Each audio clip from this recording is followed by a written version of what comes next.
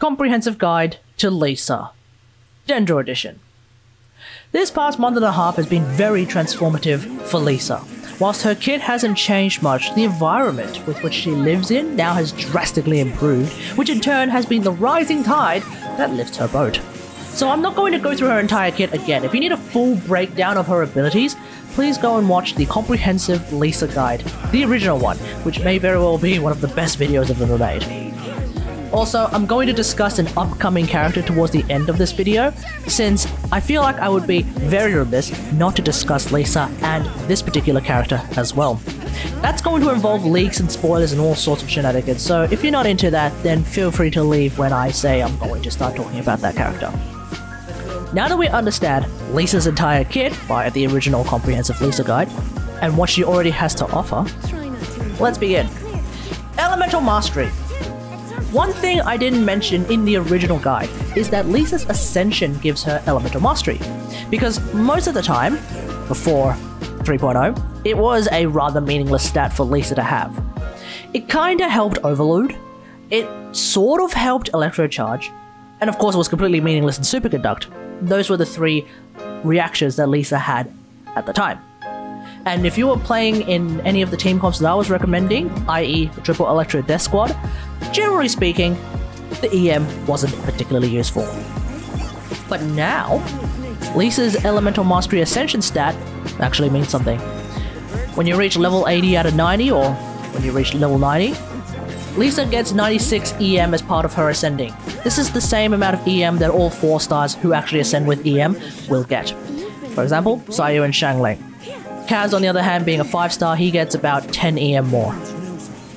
This is useful because EM now factors into the extra damage that you get as part of your Dendro reactions, both of which are very useful. Because Lisa is an Electro character, she can trigger 2 Dendro reactions to do extra damage, being Aggravate and Hyperbloom. I will often refer to Aggravate as Aggro, and Hyperbloom is still Hyperbloom. Aggravate cares about EM, damage percent bonuses, and crit, whereas Hyperbloom only cares about EM and Dendro resistances. So if you're using the 4-piece Deep Dig set, then the Dendro resistance coming from that 4-piece bonus is actually going to improve your Hyperblooms. So with that, I'm going to start off with the easier reaction. Hyperbloom! What? Yes, Hyperbloom.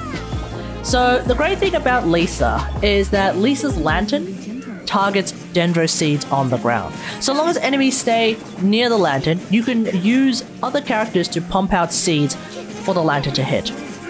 Now, of course, if you remember from the original Lisa guide, the lantern does have a very random nature, and that random nature still seems to be a bit of a factor. This is something you're going to have to keep in mind, especially if you don't have C4 Lisa. Alternatively, normal attacks and tap specials can also sometimes trigger the seeds. It seems like this may have something to do with the small AoE nature of these particular attacks, so you could potentially play Lisa Hyperbloom Driver. If that doesn't work, then you can also use Lisa's charge attacks. Of course, Lisa's charge attacks being a gigantic line AoE, it's going to trigger all the seeds in that line. One thing worth noting is that Lisa's charge special won't specifically target seeds, but I have noticed that when enemies are close enough to a seed and they get hit by the thunderbolt of lightning from the sky, somehow the seeds get triggered as well, so there might be a little bit of AoE involved in that is also triggering those seeds. Now, a few things to keep in mind when you're playing Hyperbloom as Lisa. ICDs don't matter. The lantern has a standard ICD, but each time it hits a new Dendro seed, it's as if it's triggering Hyperbloom for the first, and let's be real here, only time. Which means it doesn't matter how many seeds are on the ground, so long as your lantern is there, it will keep triggering Hyperbloom, so that's of course really, really good. The faster you can produce seeds, the more Hyperblooms you're going to get. That's the deal. Also, Hyperbloom is a single target reaction.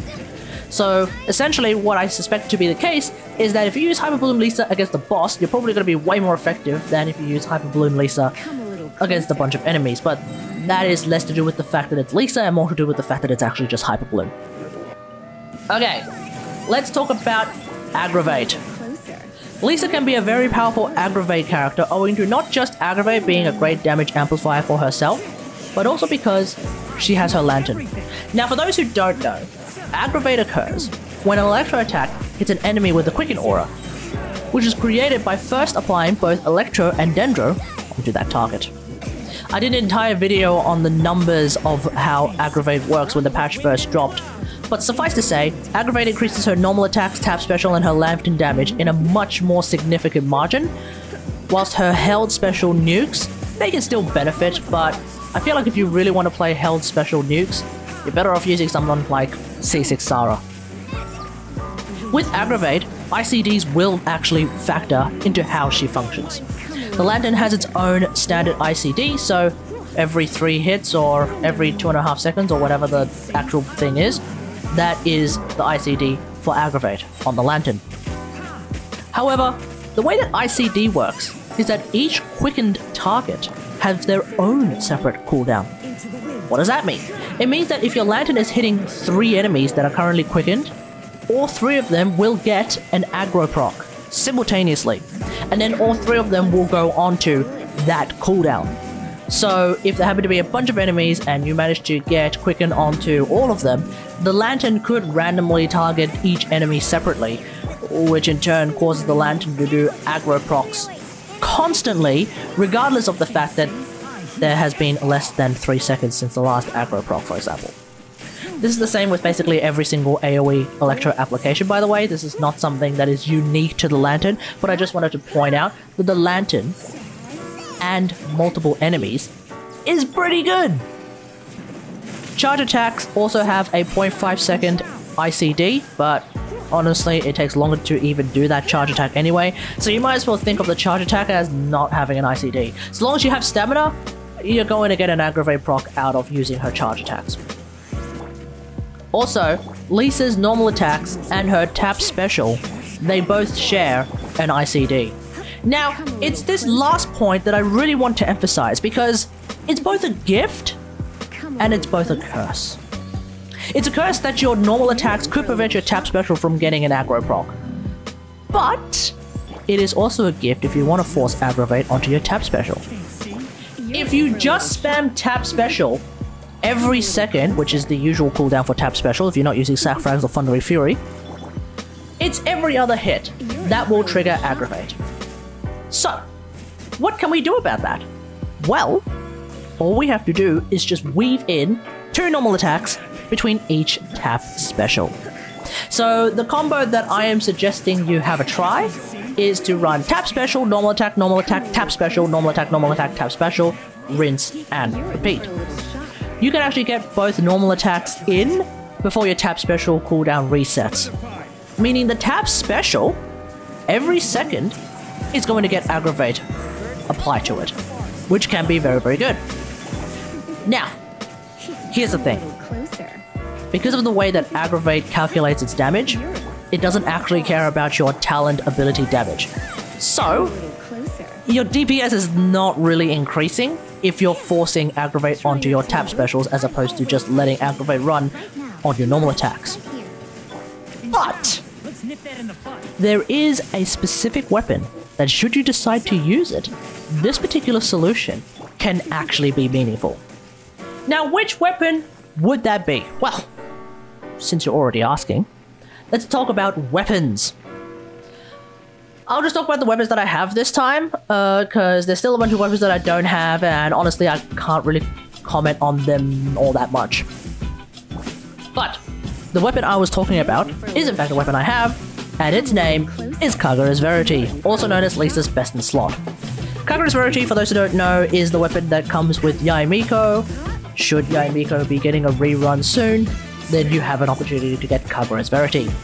As Kagura's Verity gives Lisa's special a damage bonus, this is actually double dipped when Aggravate is aggravated, meaning the damage increase on her tap special is greater than that of her normal attacks, meaning the aforementioned tap special double normal combo will actually yield better results than just spamming your normal attacks, but not by a huge amount. If you want to have a better idea of what kind of difference we're looking at with regards to double dipping Aggravate, I did a video about Senno and Yaimiko, you can check it out. The concept would also apply to Elisa using Kagura's Verity. Another weapon that is super good now, not that it wasn't super good to begin with, but it was very good and now it's super good, is the Witsith. Because prior to 3.0, the EM bonus that comes with Witsith for Lisa was a bit of a meme. Again, like I said at the start of the video, EM wasn't terribly useful for Lisa, but now it is very useful for both Aggro and Hyperbloom Lisa. 480 EM is truly no laughing matter. And Lisa's Lantern doesn't snapshot EM bonuses, so you could potentially buff her Lantern's Hyperblooming after the activation with the Witsith buff. Otherwise, for Aggro Lisa, you're generally aiming for the electro damage bonus buff. Otherwise, the EM and attack buffs are very similar. On my build with an attack sand, the EM buff is slightly better, but when I swapped over to an EM sand, I somehow ended up doing pretty much the exact same damage. So, you're kind of going to have to figure out what happens. I would recommend using Masanori as a test dummy. Also keep in mind, the Witsith does bring along a crit damage substat, and that will affect both Lisa's natural and her aggravate damage. So that's going to be really useful for Aggro Lisa. Sky Atlas is still a very reliable option for Aggro Lisa, and it is the weapon that I choose to use anyway. Generally speaking, when the Witsith has a buff active, no matter what buff it is, it will outperform Skyharp. But that only lasts for about 33% of the time, and that's assuming you are very much on top of your Witsith buff activations. The rest of the time, the Skyharp will outperform the Witsith, even with the crit damage substat. Obviously, of course, it could depend on your build, but if your build has a lot of crit damage, then absolutely Skyharp's going to outperform the Witsith. Solar Pearl! The damage bonuses provided by this weapon are real nice for Aggravate. At least with my build, the aggros coming out of Solar Pearl are about as strong as the Skyharp aggros. But of course, when you're not doing aggro damage, you are going to be losing out compared to Skyharp. The crit rate buff, on the other hand, does make it very reliable for aggro critting, so it can be a great alternative to Kagura's Verity. There's also Sack Frags. Sack Frags is now super useful for Hyperbloom Lisa, because again, the EM substat is very useful for Hyperblooms. You could also use your special ability twice because of the way that the sacrificial weapons work, which means that you can get your Lantern back even faster. Although in my experience, you still need a bit of ER anyway, so you could still bring a battery like Dory, or you actually run a bit of ER on your substats. Let's just see what happens. Good luck with that. And finally, there is a brand new weapon by the name of Fruit of Fulfillment. It is a craftable weapon, so if all goes to shit, and you don't have any of the weapons that I just previously mentioned, then of course, you can use the Fruit of Fulfillment. This is potentially super duper useful for Hyperbloom Lisa, and let me explain why. It has an ER substat, which basically means you can get your Lantern back faster. And on top of that, you may read the passive of the Fruit of Fulfillment and you think, oh, it's a bit crap because I'm losing attack for no reason. But here's the thing. Your Lantern snapshots your attack, so when you lose attack after you activate the Lantern, it's fine. What it doesn't do is snapshot EM. So, the fact that your EM is growing as a direct result of the passive of Fruit of Fulfillment will improve your Lantern Hyperblooms. So that of course is very good. It means that your Lantern by itself is still going to do about as much damage as your Lantern would normally do. And as you continue to trigger more Hyperblooms, those Hyperblooms are going to get stronger. That's pretty good! I personally am yet to try it out because I haven't had the time or the resources to level up this particular weapon. But just reading it is actually giving me a level of confidence that it's going to be pretty decent if you don't have any of the other weapons. When you've chosen the weapon that you want to use with Lisa, you should also have a look at her artifacts. Now, pretty much the artifact set suggestions in the original guide can pretty much work really well with Lisa and Dendro shenanigans. But that being said, let's just talk about 3 sets. The first one is going to be Thundering Fury. Thundering Fury has a cooldown reduction as part of its passive, and that works with Quicken, Aggravate, and Hyperbloom. It's one of the things that they quote-unquote changed, quote-unquote buffed, when 3.0 dropped, because of course I had to, otherwise it'd be absurd if Thundering Fury didn't work with Dendro reactions. Hyperbloom and Aggravate bonuses are also buffed by this set as written in the passive. It's probably Lisa's best in slot if you have really good artifacts on that set. Otherwise, you could just simply run 2-piece attack, 2-piece Thundering Fury, or 2-piece Thundering Fury, 2-piece EM. That should work out pretty well for you. There's also Thunder Soother. Now, Thunder Soother Lisa. Oh, that brings me back to the good old days. Here's the thing about Thunder Soother. Electro and Quicken can coexist during Aggravate shenanigans, so Thunder Soother usually works. That being said, I have noticed that sometimes if you place Electro onto someone, but then you put Dendro on them, you trigger Quicken, but that also means you lose the Electro aura. Meaning you're going to need to apply Electro again if you want Thunder Soother to continue buffing your damage. But when it works, it's a damage bonus, so that's going to be really, really good for aggravating. It's definitely a great set to use if you don't have a strong Thundering Fury set, and you can also farm both of them simultaneously. I suspect that damage-wise, you're probably going to get a bit more damage out of Thunder Soother, assuming your substats are equal, but how often is that going to happen? And finally we have the Gilded Dreams. Gilded Dreams is probably going to be the best in slot set for Hyperbloom Lisa, although I'm not 100% sure about that myself. Especially if your Hyperbloom Lisa is in a Rainbow team, which I suspect Hyperbloom Lisa squads are going to end up being when we talk about teams. Essentially, you're getting 150 EM for free when you trigger a reaction. That's pretty nice! But just keep in mind that every 8 seconds, one of your Hyperblooms is not going to have that EM buff. This is also going to be the same if you're running Gilded Dreams on an Aggravate Lisa as well. Alright, speaking of teams, let's talk about teams. Now with the introduction of Sumeru comes a bunch of brand new characters, some of whom are pretty cool, and some of whom are awesome with Lisa. Now with Hyperbloom Lisa, currently, Dendro Traveler is pretty much an absolute must. Although if you can make Collei work, that's great as well, because Collei doesn't rely as heavily on her ult compared to DMC. There's also a character that I'll talk about a little bit later, it's the character that I was sort of hinting at the start of this video, who's definitely going to be surpassing DMC, and I'm going to say probably will surpass Collei as well when she shows up.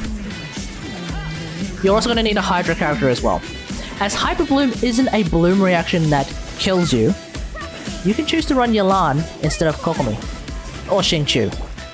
You have a bunch of options, but if enemies are coming to you because you're in Spiral Abyss and it's the defend the bullshit mechanic, then Kokomi could probably still be a better option, because that way you have Dendro MC's Flower, the Jellyfish, and the Lantern all in one spot, just Hyperblooming everything around them. That could be pretty nice. Sucrose is also a great option to provide a shared EM bonus for Lisa.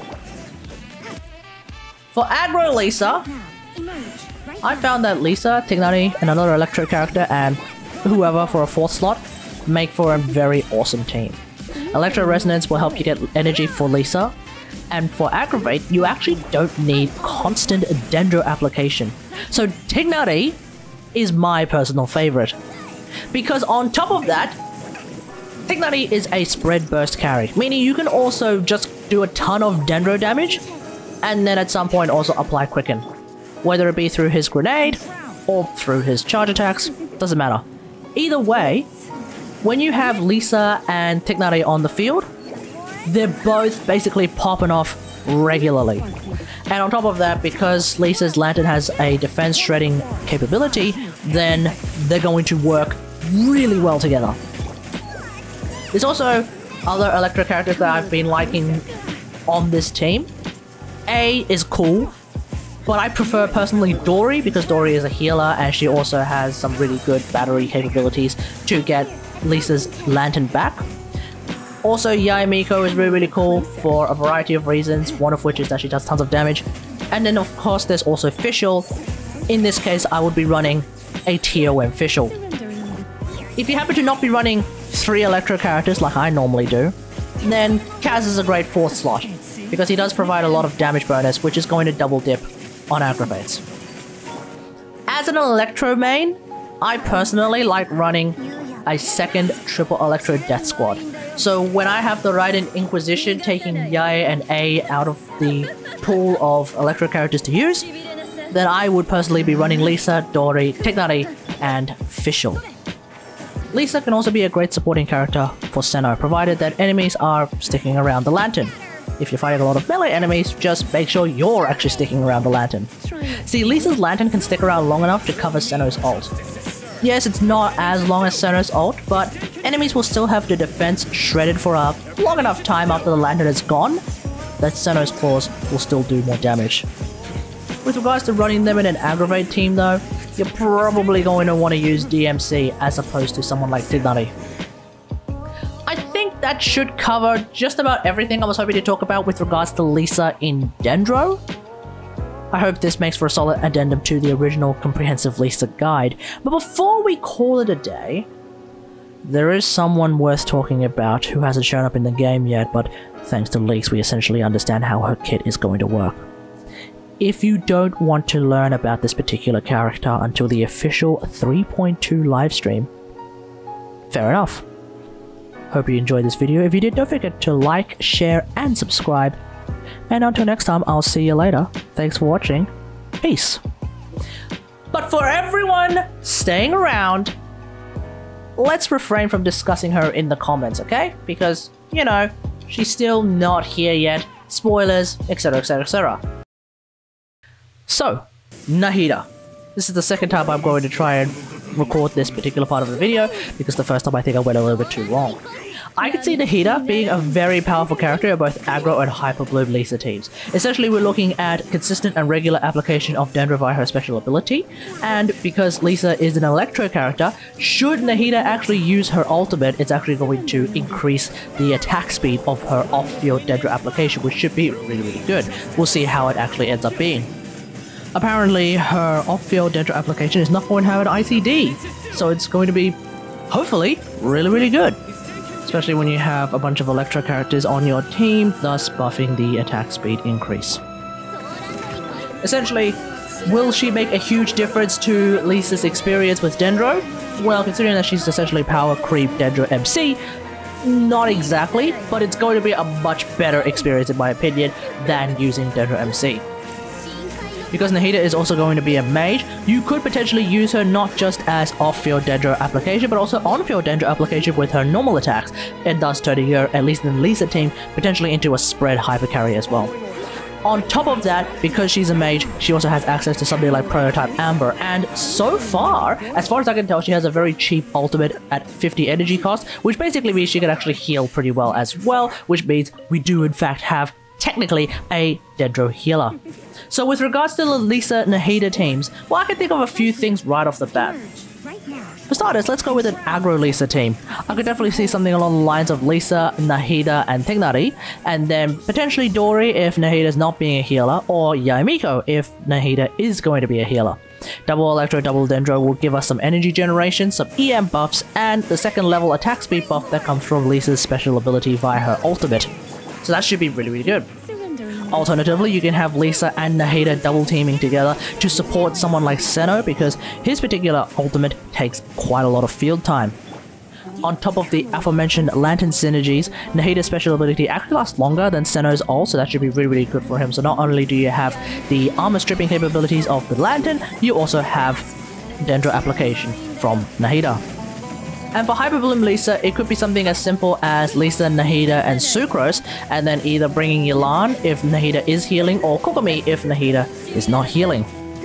If you want to play on-field Lisa with Nahida, then there's another weapon that I think I could actually recommend pretty highly, and that is Hakushin Ring. Not only does Hakushin Ring provide you with an energy regeneration substat, but when you trigger a reaction whilst Nahida has her off-field Dendro application, in theory, and hopefully in practice, both you and Nahida, as well as any other Electro and Dendro characters in your team, will be getting a damage bonus, which of course is going to be very important if you're trying to play Aggravate spread Lisa Nahida shenanigans. One of Nahida's passives is actually an EM share when she uses her ultimate, so then whoever has the most EM in the team will then share 20% of their EM to whoever is on the field. Because you're bringing someone like Sucrose, who's generally speaking built to have tons of EM, well then that should be quite a big EM bonus to whoever is on field. Sucrose, of course, being built with full EM, Sackfrax, for example, should be able to give around about 200 EM, thereabouts, depending on your build, to, let's say, Hyperbloom Driver Lisa. Also means you don't necessarily have to build a huge amount of EM on Nahida. But we'll see what happens when Nahida comes out. Thanks for watching everyone, hope you guys enjoyed this video. Don't forget to like, share, and subscribe. And until next time, I'll see you guys later. Thanks for watching. Bye!